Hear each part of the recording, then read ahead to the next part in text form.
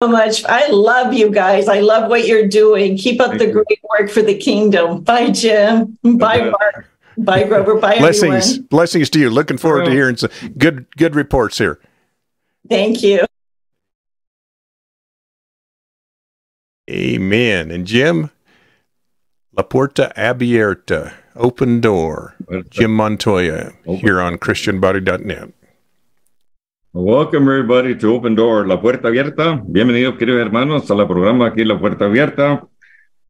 We've just come back from being at the Ten Commandment Rocks. That's a hidden mountain, 60 miles to the west on of Los Lunas.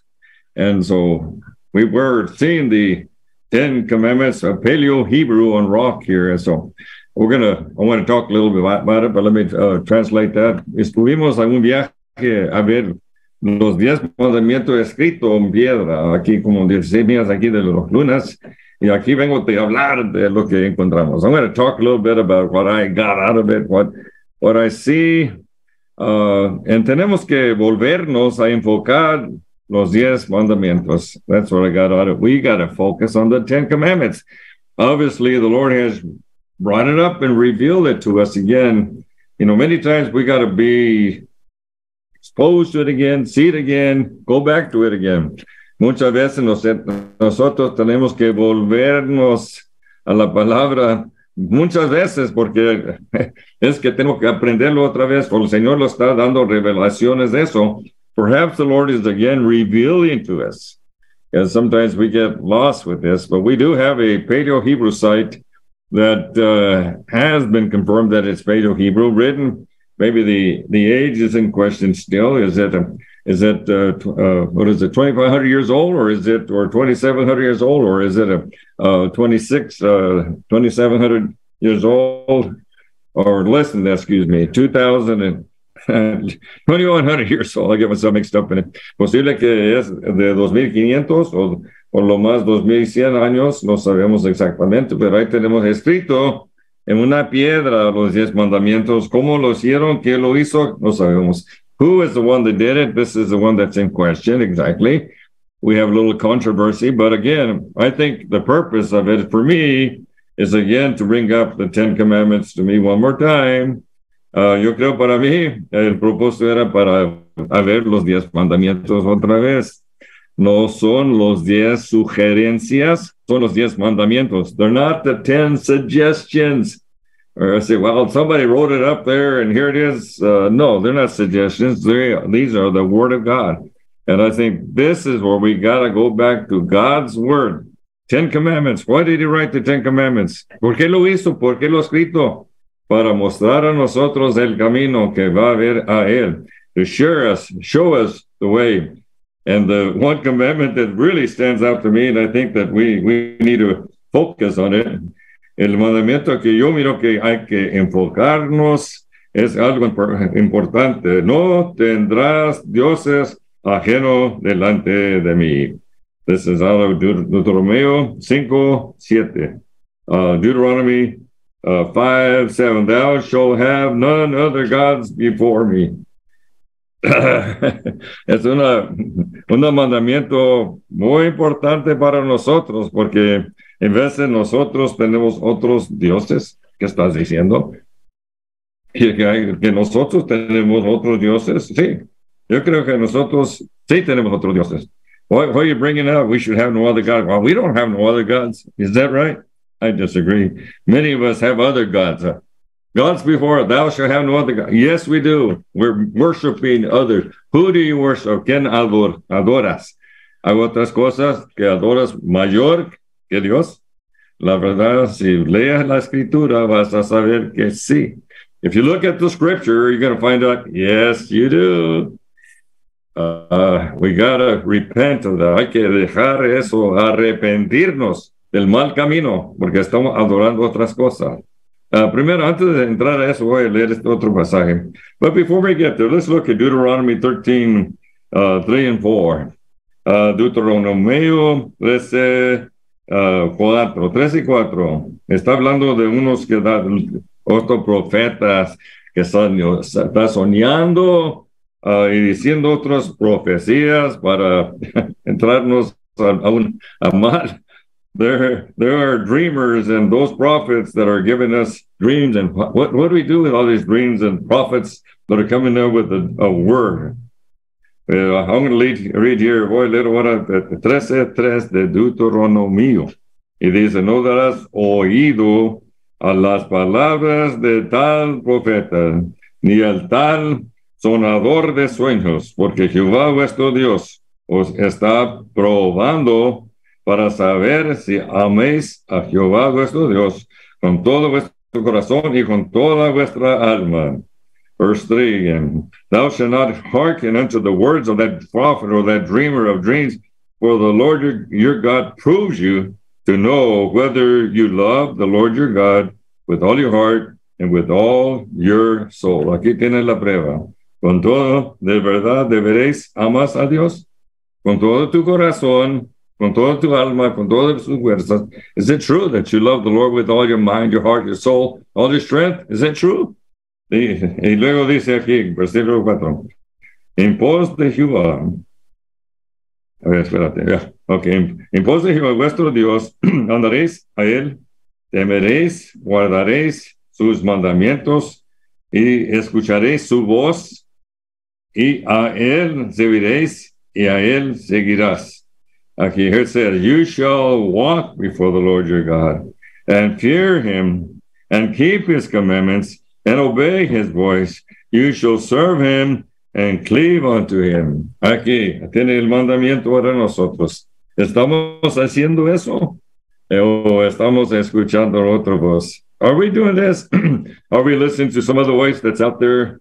This is the way. Oh, no, God is not the way. Él es el camino. Pero dice, no, pues debe hacer otra manera de alcanzar a Dios. There should be some other way that we can reach out to God.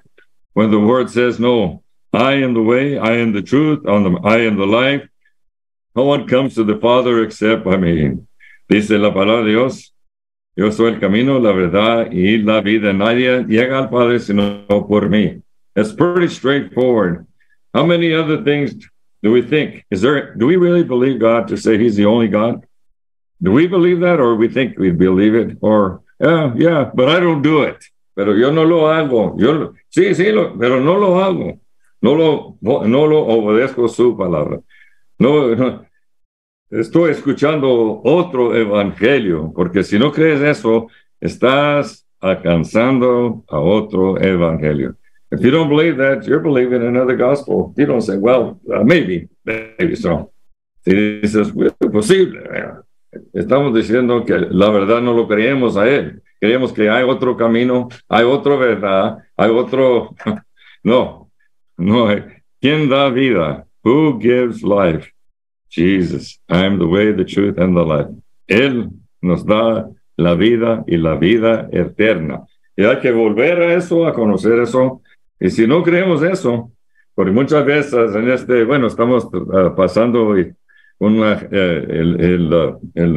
que una persona se puede cambiar a su sexo, entre cambio de eso. Many of us know this gender changes and stuff like that. Lo que estamos haciendo, la verdad, es pensamos que Dios hizo un error. Dios estaba equivocado. Y cuando los hizo hombre, mujer y otro. Many of us in this controversy say, well, God must have been confused. God made a mistake. There's God and there's a man and woman, and then there's the other. Is that what the scripture says? Porque tenemos que volver a la escritura para discutir eso. Él hizo hombre y mujer. Ahí se acaba todo. No hay más discusión. But we believe it. We don't believe God said, I make man, I make woman, and no other. He didn't talk about another. So we got to go back to the word to believe the word. A creer la palabra de Dios. Porque unos van a venir con sueños, unos sueños sonadores y sueños, y van a enseñar y anunciar otro por medio de los señales y prodigios. Many are going to be coming, like it says in verse 1 of chapter 13. There's going to come a prophet, a dreamer of dreams, that will give thee a sign or a wonder. We're going to believe it. And what we're saying is there is a narrative that is out there. Another gospel narrative, we can call another gospel a narrative, which is false. Hay un narrativo, no lo puede ser en inglés, pero otro mensaje, que hay otro mensaje, ellos van a sacar, van a soñar, van a decirles por medio de los señales y prodigios que hay otro camino, otra manera. Pero tenemos que volver a los mandamientos. Aquí estoy hablando de los 10 mandamientos. And we need to come back to the 10 Commandments because we have profaned the name of God. Hemos profanado su nombre, el nombre de Dios, y es para no creerlo. Pero déjame leer, perdón, volvernos a Deuteronomio 5 y vamos a escuchar y siguiendo aquí. Versículo 7. We're going to follow and look at chapter 5, verse 7. Perdóname. Discúlpame. Thou shalt have none other gods before me. Ahí dice, no tendrás dioses ajeno delante de mí. Y sigue diciendo, y no harás para ti escultura ni imagen alguna de cosa que está arriba en los cielos, debajo en la tierra, en las aguas debajo de la tierra. Excuse me. It goes on here, verse 8. Thou shalt not make the graven image, likeness, anything that is in heaven above, that is earth beneath, or that is in the earth, waters beneath it. Thou shalt not bow down thyself unto them, nor serve them, for I, the Lord thy God, am a jealous God, visiting iniquities of the father upon the children, unto the third and fourth generation of them that hate me, showing mercy and thousands of them that love me and keep my commandments. 9 días dice, no te inclinarás a ellas, ni las servirás, porque yo soy Jehová, tu Dios, fuerte, celoso, que visita la maldad de los padres sobre los hijos hasta la tercera, cuarta generación de los que me aborrecen, y quien haga misericordia, y que hago misericordia a millares a los que me aman y guardan mis mandamientos. Wow. Y sigue aquí hablando de su nombre. Estamos blasfemando el nombre de Jehová. We're defaming the word of God. Look at the next verse it says here. No tomarás el nombre de Jehová, tu Dios, en vano, porque Jehová nos dará por inocente a que toma su nombre en vano. Thou shalt not take the name of the Lord thy God in vain, for the Lord will not hold him guiltless that takes his name in vain. In many ways, we take God's name in vain. How do we take his name in vain? Muchos de nosotros estamos tomando el nombre en vano a él. El nombre de una persona es grande, pero Dios, su nombre es grande, maravilloso, magnificente. El nombre de Jehová. The name of the Lord is a great name. It's a mighty tower. Dice el nombre de Jehová, torre fuerte. It's a great tower. Torre fuerte. That's what it is. His name is a great tower. It's not to be defamed. His name is truth. His name is righteousness. And when we don't believe him, we take his name in vain. That's my thought on it. Cuando tomamos, si no lo creemos a él, tomamos su nombre en vano. Porque él es bueno. Y para siempre su misericordia. He is good and his mercy is forever. God is good. Oh, give thanks to the Lord, for he is good, for his mercy endures forever. Dios es bueno, para siempre su misericordia. This is where I want to stop here and take a little time for discussion. Has Mark gone off already? Let's see. Mark, he's off. He's on another prayer meeting. Yes, he's gone already. Okay, we'll take it from there out there. Your comments regarding thou shalt have no gods before him, or thou shalt not take his name in vain. Comments for that, because I think we have really stepped away from it. Nosotros hemos desviado por esas dos cosas, blasfemando su nombre, su gran nombre, y no creer que él es el Dios. No tendrás dioses ajenos delante de mí. Go first, go over. Yeah, the take the name in vain thing is, and we were brought up in our tradition to say, well, if we curse, that's taking his name in vain, and it certainly can be. but it's much bigger than that, because taking God's name in vain, and you alluded to it, God's name is great. It overwhelms the universe. It's that kind of thing. And so taking his name in vain is diminishing it, making it smaller, making it not as important. You could probably take it to the extreme. Oh, well, God doesn't really affect us nowadays. He's just kind of on the edge out there somewhere. I mean, that in a sense is almost, that's what we're talking about. But it's anything that is diminishing the greatness of his great name. Well, lo que dice hermano Grover es algo importante. Si pensamos que hacer una maldición es mal, pero es más grande que eso, algo que traiga para que Dios sea bajo y como nosotros humanos que hace errores. No, el nombre de Jehová es santo, santo, santo. The name of the Lord is holy, holy, holy. He's holy. When we speak against him, we're speaking against his name to bring him down. Lower than that. Cuando hablamos de eso para defamar su nombre, es para bajar la santidad de Jehová. The holiness of God is to diminish it, hacerlo de menos. Eso es lo malo de todo eso, es lo que estamos mirando aquí, que nosotros estamos haciendo, disminuyendo el nombre de Jehová, bajándolo a un nivel como una persona carnal. We're bringing it down to like carnal like us. But God is holy. Él es santo, para siempre es su misericordia. He is holy and for always, forever, his mercy to us. You got it more there, or do we go on to Cipriano? Go on to Cipriano there. Cipriano, dígame. Hey, I actually looked up the word vain, and I was looking at the synonyms of the word vain. And we're looking at things as ineffect, hopeless, unsuccessful, unproductive, useless, worthless. That is the synonyms of the word vain. So it really encompasses a lot of things that's being said. And there's just an awful thing that's being done. Él está buscando el nombre vano. Tomarlo en vano, pues es para despreciar, es para decirle que no tiene valor, que no tiene aplicación, es que no iba a tener éxito con ese nombre. Es hacerlo menos, hablarlo de menos, es lo que está expresando. And that's the expression we're expressing, to not respect, not honor, not believe, all these words, que no estamos honrando, no estamos dando valor a Dios cuando usamos eso, porque pensamos desde el de salvación, the message of salvation, la salvación.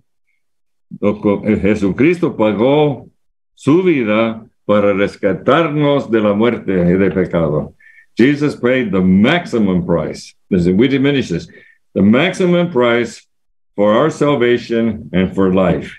Él pagó, era el máximo lo que podía dar a nosotros su vida. The maximum is his life for us, and that's where we got to work from. Why I say we are bringing into question his holiness, his promises, his work that he's done. Estamos haciendo de menos el obra que hizo para nosotros, para salvarlo, rescatarnos y poniendo de lado. And we're putting it to the side as not being important, que no tiene importancia. So this is what I'm saying is, this brings me to a point of understanding that the commandments of God are important for us to bring up again. Eso está para expresarlo.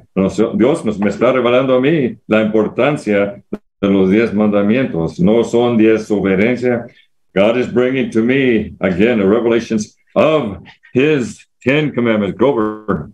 Yeah, along that same line, Jim, if we are doing these things, according to the scripture in Deuteronomy 13, it's a death sentence. We're sentenced to death. And that is the state that we live in without the Lord Jesus Christ. The law is very specific. It doesn't leave any place for us to squeak by.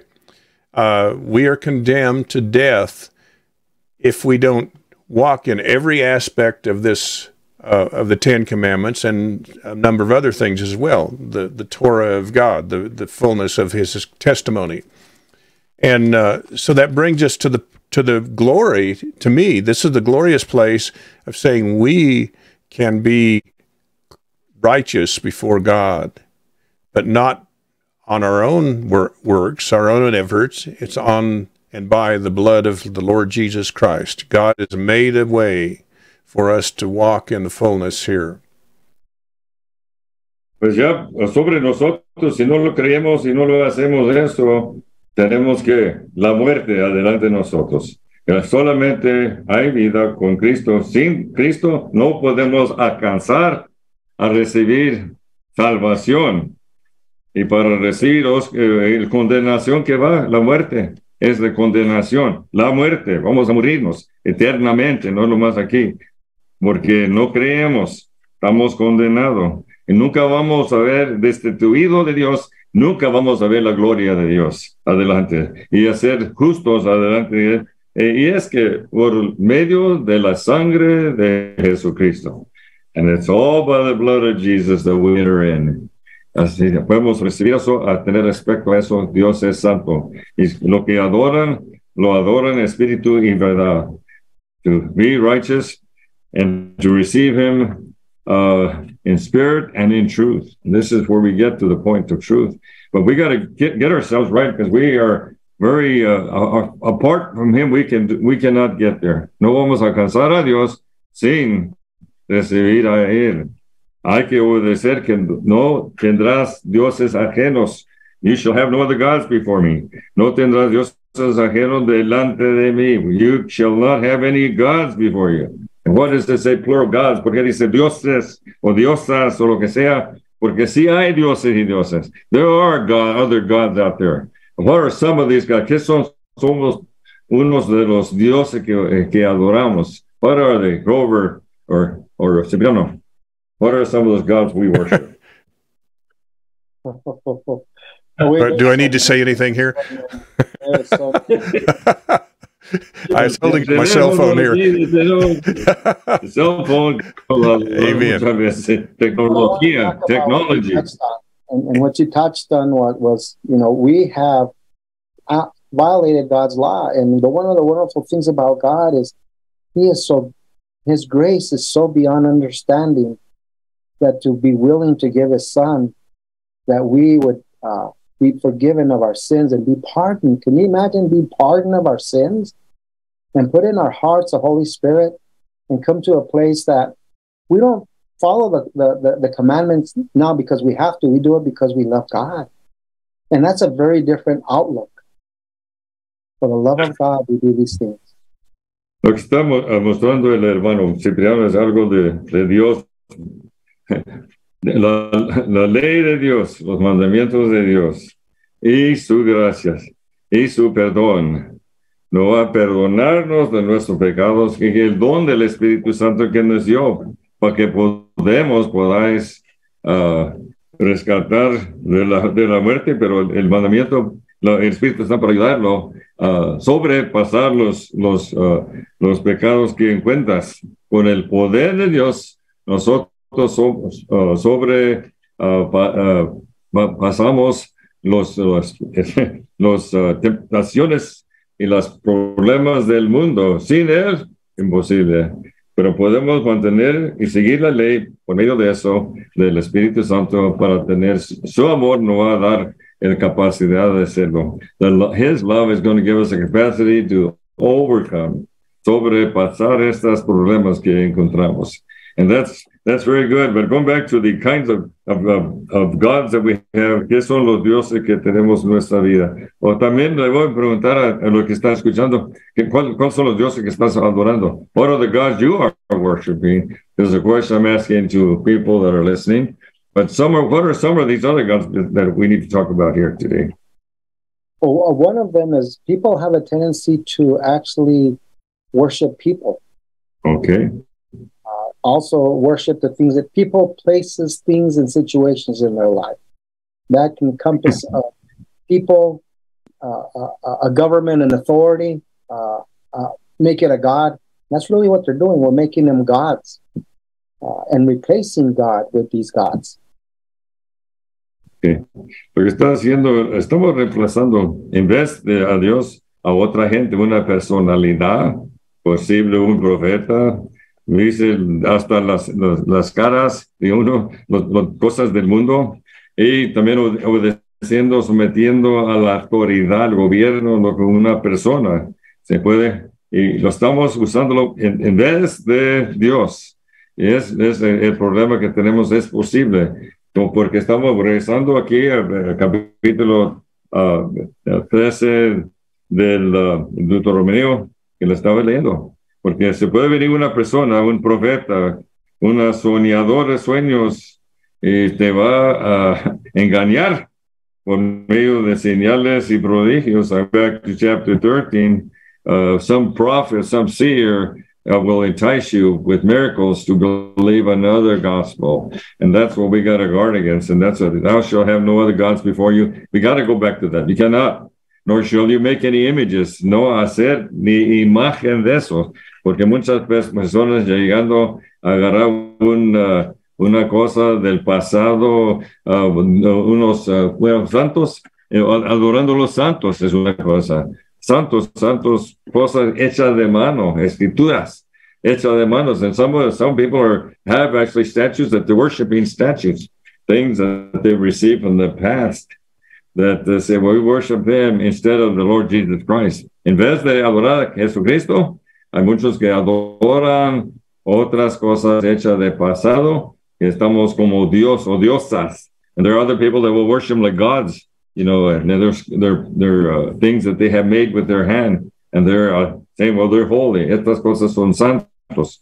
No, es algo mal que de hacer. They're worshiping things that were made by hand, and we can look at Isaiah and look at all the prophecies about the things made with stone, made with wood. They worship him, they adorn him with gold, and they sit down and they worship. And las personas se adoran un pedazo de piedra, un palo, y comienzan a adorar hasta eso también.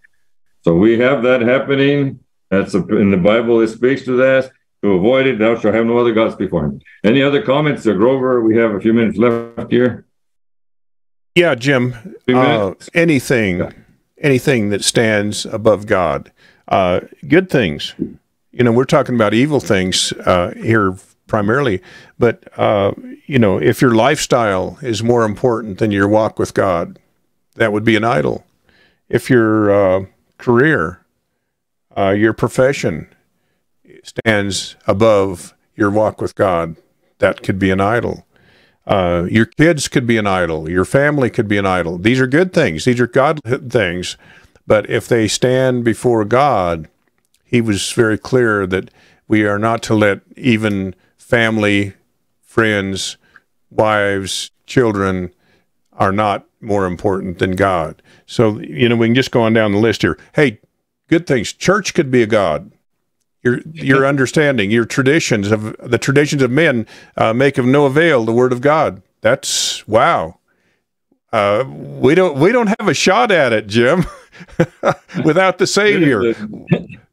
Hermano Grover está poniendo muchas cosas que son buenas en nuestras vidas, el estilo de la vida, la carrera, la iglesia, los hijos, la familia, tradiciones. Estas cosas son más que Dios.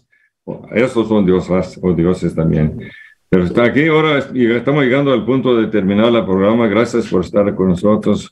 We're almost at the end of the program today, but thank you for listening here. Thou shalt have no other gods before you. No tendrás dioses, diosas adelante de Dios. Él es Dios, el Todopoderoso, el Santo, el único de Israel. Nuestro Salvador es nuestro Jesucristo. Él es el Dios que debemos de adorar. We should have no other gods before him. Jesus is Lord, and through him there's salvation. There's no salvation in other name. Jesus, he's the God we worship. Es esto, el Señor Jesucristo es el Dios que debemos adorar, porque no hay salvación en ningún nombre, solamente Jesucristo es nuestro Salvador, y hay que creer en él y recibirlo, y espero que usted lo recibió la palabra de hoy. No tendrás Dios ajeno. And I hope you receive this word. You shall have no other gods before you. Grover. Amen. And with this is ChristianBody.net. You can find this video and many others at CBNet Media at YouTube. So we invite you to breeze over there and come back next week. Bless you now. This is ChristianBody.net.